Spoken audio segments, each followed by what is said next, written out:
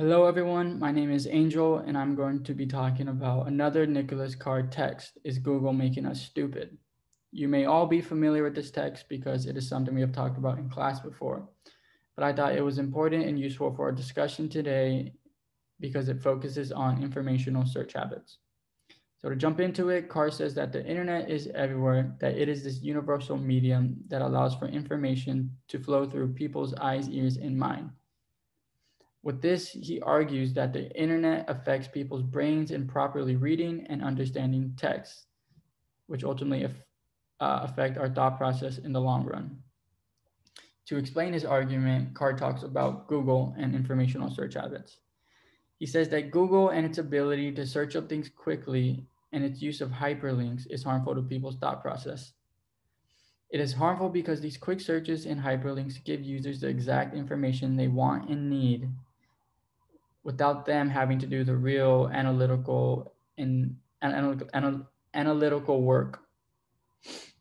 It is also harmful because users don't even notice its effects on their thought process because they are so tied up into the immediate results they get back from the internet. But Carr noticed this himself because he saw how much it affected him. For example, he says that research that once required days in libraries can now be done in minutes.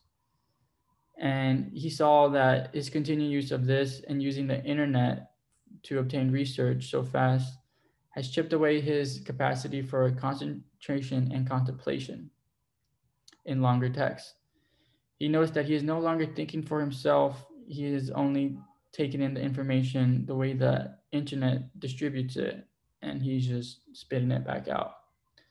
Some of his colleagues have said that I can no longer read text longer than 3 pages. I have to skim, or Google has changed the way I think I am searching for convenience.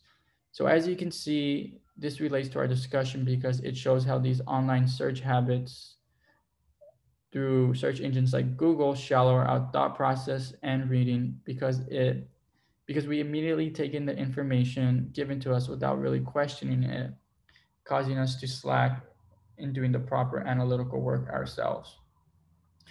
Ultimately, our thought process is shallow because we are not thinking for ourselves. We just are taking in the information the way the net presents it, and then just repeating it. So this makes you think how many times have you relied on informational search habits and how that has affected your learning experience or thought process itself, especially since we were born in an era where the internet and things like Google is just so available to you. But that's just something to think about as we continue on and to prepare you for the discussion questions. Thank you.